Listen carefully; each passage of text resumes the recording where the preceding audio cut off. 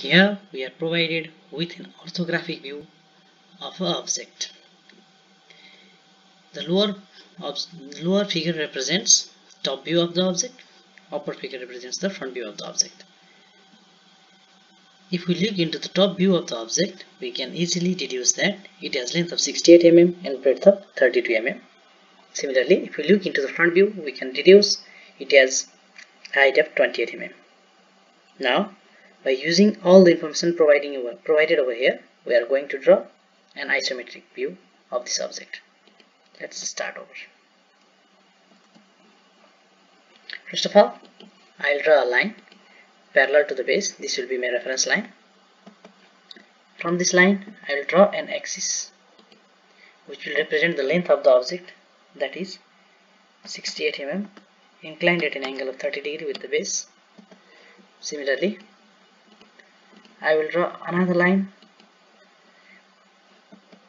from the same point equal to the breadth of the object, that is 32 mm, inclined at an angle of 30 degrees with the base. Now I will draw the third line which will represent the vertical axis equal to the height of the object, that is 28 mm, perpendicular to the base. Now I will fix one hand of the drafter along this line parallel to this line. From the base, I will move along this line up to the extreme end and draw a line. Similarly, I will fix one hand of the drafter parallel to this line, move along this line up to the extreme end and draw another line. Again, from this all four corners, I am going to draw the vertical axis equal to the height of the object. Now I'll complete this object by joining all the four edges. As I join all the four edges, I get a box. The orthographic view of the given figure represents the object which will be inside this box. Now, for the ease of understanding, I will delete these lines so that we can see that this is the isometric view of the box inside which the object represented by this orthographic figure will be included. Now let's look into this figure. From this extreme end, we move front by 22 mm and come inside by certain length. What is that length? Here we are given 15 mm. The total breadth of the object is 32 mm. If we subtract 15 mm from 32 mm, we end up having 17 mm. His object is symmetric along this line. 17 mm can be divided into two equal parts, that is 8.5 mm, 8.5 mm. That means from this edge we'll come in front by 22 mm and go inside by 8.5 mm. And again we'll move up to the extreme end. Let's do this at first. From this edge we'll come inside by 22 mm and again set our drafter parallel to this line and come inside by 8.5 mm. That is, from this point we will come inside along this line by 22 mm and come inside 8.5 mm parallel to breadth. Similarly, we will repeat the same process for this side. Come along this line by 22 mm and go inside by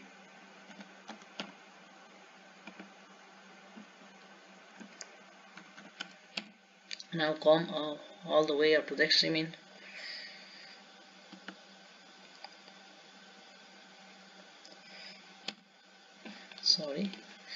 From this point I'll come all the way up to the extreme end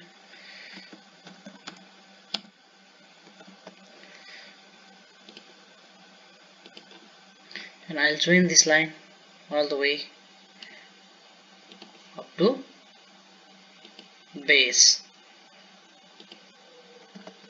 Again I'll repeat the same process for this line. From this point I'll come in front parallel to the length of the object, and from this point I'll go down up to the base perpendicular. Now from this point I'll draw a vertical line. Similarly from this top I'll draw a vertical line up to the bottom. Now I'll set drafter parallel to this line, and from this point I'll draw a line inside so that this line will cut another vertical line at some point.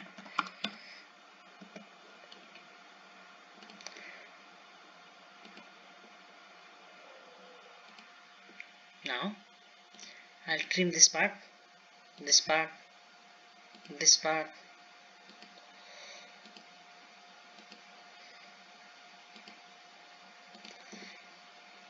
Now from this point I'll draw a line up to this point. I'll trim this part off. I'm trimming this part off just for sake of your understanding, so that our drawing does not become ambiguous. Now let's go into the figure again. If you look from the front, we have to go upwards by 12 mm and go inside by 22 mm and go all the way up to the top. Let's do this. From front we will go upwards by 12 mm and go along the length, parallel to the length at an angle of 30 degree by 22 mm and move all the way up to the top vertically and trim the extra unnecessary part off. Let's repeat this process. From this point I'll go upwards by 12 mm, move along the length by 22 mm and move vertically upwards.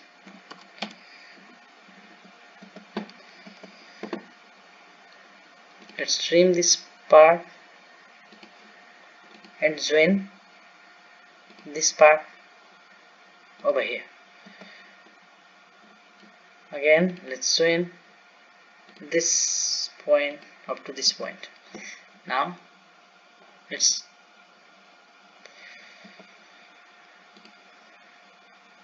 trim these parts. Here, for sake of understanding, I have trimmed this part, but while you will be drawing this figure in your sheet of paper, you will not trim this part off. However, you will draw this part with the help of 2B pencil. That means as you end up drawing this figure, you will have lots of construction lines and supporting lines. You will not delete or erase those lines, rather draw those all lines with the help of 2S pencil. As you end up making the isometric view, the visible isometric view will be drawn by using 2B pencil. That is, the supporting line will be drawn by using 2S pencil. Now the visible isometric view will be further darkened by using 2B pencil, and dimensioning is done by using SB pencil. Let's darken this all the visible part of the isometric view.